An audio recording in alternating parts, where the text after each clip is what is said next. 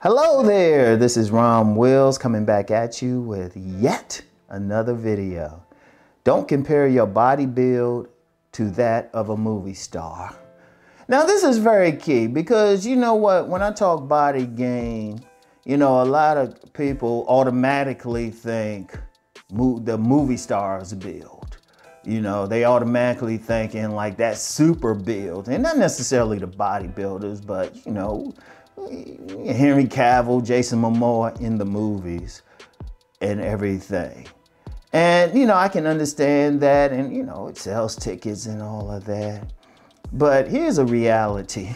Here is a reality. You can't. And the reason why I wanted to talk about that, because you don't know the work that they put in to get their body built. Now, yes, of course, I talk body game, but what if I said? I said get in the best shape for yourself.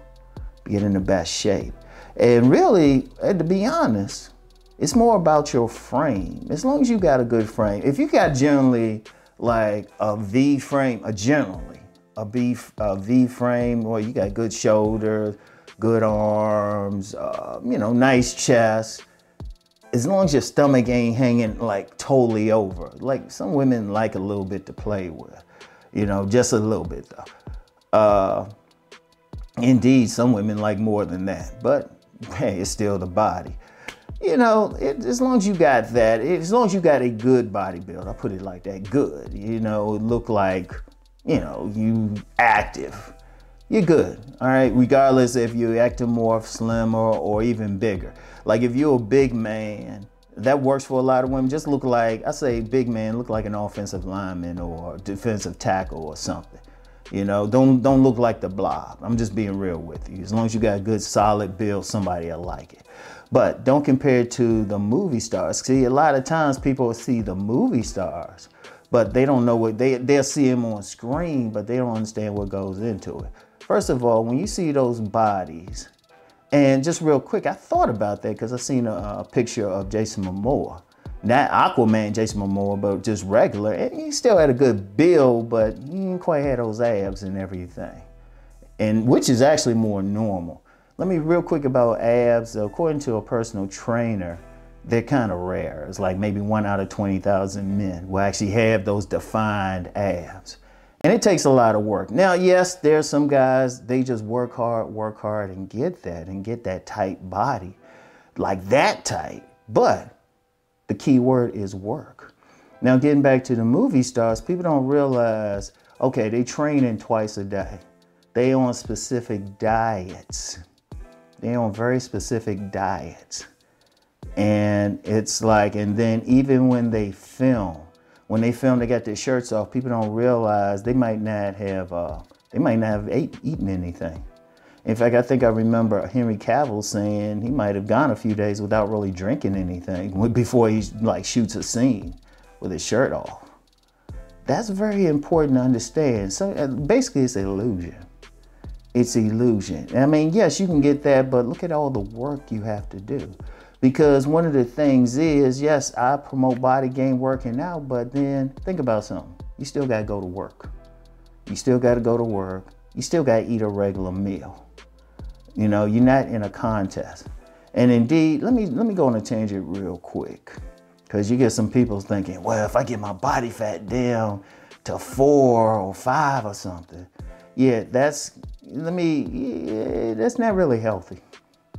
That's not healthy long term. You let some fitness competitor or something do that, because if you get it down that low, you can actually have problems. You can actually have erectile dysfunction issues. You still need a healthy dose of fat. I say 10 to 15%. You still need a healthy dose. Yeah, just keep that in mind.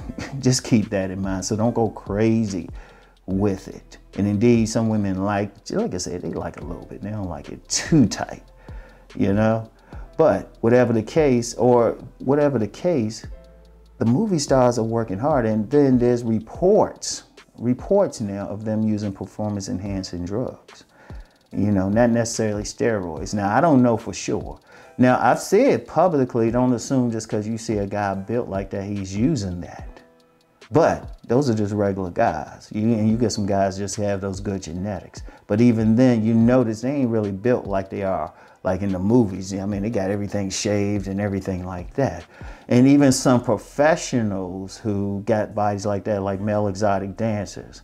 I'm gonna tell you what, with a male exotic dancer, they have nothing else to do but to work out most of the time. Most of them, that the really good ones, that's their full-time job. So they can spend the time in the gym. Because I used to, at a gym that I was doing some sales at, we had a whole crew of male exotic dancers, and they'd be in there for a while. Only good thing they would, you know, stack their own weights, very polite. Only interesting thing is whenever they pay for something like a drink, they give you dollar bills. So you took some money from them. You'd have to go to the bathroom and wash your hands. But here's the thing. When you're looking at those movie stars, that type of build, that's intensity. That is intensity. You know, somebody that's pretty much their job. You got to work out hard. You got to be disciplined as hell. And that's tough. Now, like I said, a good body build. Like when I'm talking about the body game, women checking out the body no matter what. But you can still have a good workout. Like in the mornings, I work out 2 hours. I do, and it's primarily lifting and some cardio and stuff. And just real quick, as you get older, because I'm in my 50s, for all the 50-year-olds out there, yes, you want to do some cardio, but not that much. Contrary to popular belief, cardio is better for endurance. It don't actually lose weight if you're trying to lose weight. It makes you sweat. The best way to lose weight is resistance training, because muscle will burn fat while you're sitting down chilling. And especially leg exercises. You hit those legs. Don't skip leg day. That'll burn fat while you just sitting down chilling. But even then, you know, it's tough. You're talking about that intensity that, the movie stars, they be perfectly cut. If you see what they do, they get like highly trained personal trainers. They gotta be real disciplined in eating. Like I said, with some of those fitness models who get, or bodybuilders who get their body fat really off, well, they probably ain't messing with no women during that time, and not off some no fat thing either. They probably, yeah. So anyway, don't compare it. What you want to do is build for the best for yourself. You want to still be in enough, let's put it like this, here's a general thing. You want to be able to, I say, routinely lift between 50 and 100 pounds, just casually. Like if you got a box, you can pick it up. I say at least 50 pounds. And that's especially if you're doing like blue collar type of work. You want to be able to move stuff around. And you also want to be able to walk around. You want endurance, like general endurance. Like I said, if you're doing cardio and stuff, it's better for endurance than to lose weight.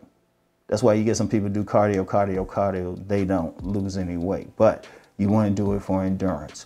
You want to have that general frame, but it don't have to be like a Superman or Aquaman frame. Because trust me, they doing a lot of work, taking some stuff they probably don't need to, and they making some money. Indeed, if you look at like one actor, Christian Bale, that's a great example of an actor who he goes to extremes. He was pretty buff for when he was doing the Batman movies. He got big for when he was playing, Dick Cheney. And then one movie, he was just totally emaciated. They be going through a lot, and it's actually a problem with them. It's actually a problem. There's been some reports, like when those actors do those weight extremes, it actually messes them up. You still want to be healthy. You still want to be realistic. But whatever you do, don't compare yourself to a movie star unless you want to do a movie star's workout. Like we talking 2 hardcore, 2-a-days hardcore, just totally changing your diet. Like you gotta be disciplined as hell. You doing some hard work. And yeah, but at the same time, you in the real world. Most of y'all should have at least a 40-hour-a-week job. I'm saying at a minimum. And that's still more. And then if you moving up, you working more. If you got a business, you working more. You don't have time to be in the gym like that. Though I still say, exercise or something, a minimum hour a day. I would say that. but you know, you ain't gonna have that same intensity. So don't compare yourself to a movie star. Get in the best shape for yourself. You know, be able to say, you know what, if somebody say, hey, walk 5 miles, boom. Somebody say, like, lift a minimum 50 pounds without straining, boom. You know, you wanna be able to do that, all right? And trust me, women will appreciate it. You know, they're more realistic than people give them credit for, all right? But whatever you do, don't compare yourself to a movie star. So anyway, that's all I got for today. I'll get back with y'all later. Peace and blessings.